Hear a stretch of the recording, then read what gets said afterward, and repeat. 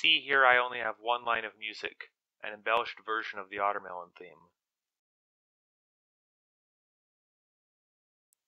I'm going to first copy and paste it a couple times.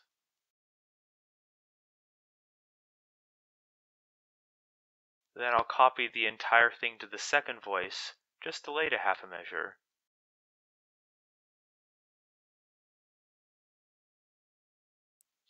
Then I'll transpose the entire second voice down by an octave.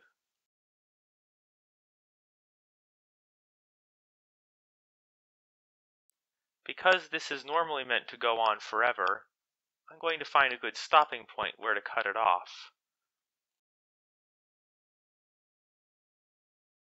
Then I only need to slightly edit the last measure.